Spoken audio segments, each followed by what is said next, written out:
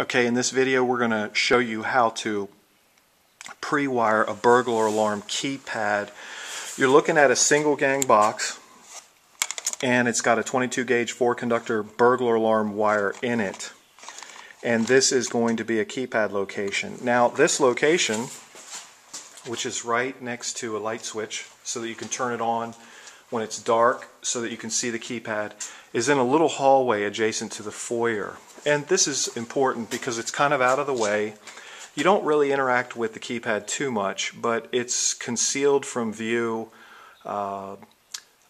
Youngsters can't always reach the keypad, but when they get to a certain age they can still see it. So the height is more of a preference thing in this particular application, but the height of this particular keypad is about 4.5 feet above the finished floor.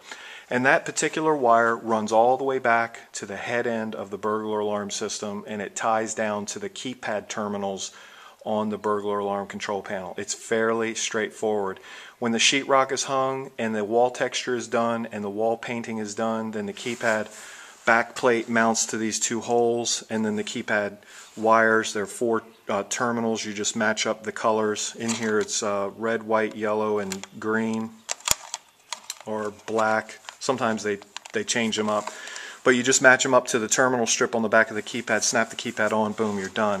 I'm going to show you one other keypad location. Here's the other keypad location. This is in the master bedroom, and we put a label on this particular one, but there's no back box because we're going to just screw the back plate of the keypad right to the sheetrock and into these wall studs right here. But in order to fish the wire down here, we had to drill at a pretty sharp angle, and then we took a piece of wire and fished it through this hole. I probably don't want to duplicate it because I don't want to risk damaging that wire, but then we fished it through the hole, and that's how we got it down here.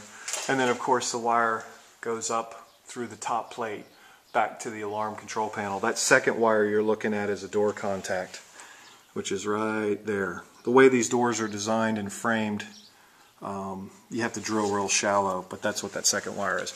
So this is a keypad that goes in the master bedroom, and it's pretty accessible to the adults that sleep in here, and they can get to the alarm at any hour of the night if it goes off.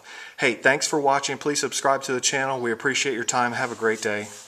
Brought to you by the website www.allabouthomeelectronics.com. For more information on this topic or other topics pertaining to home electronics, visit the website by clicking the link located directly below this video.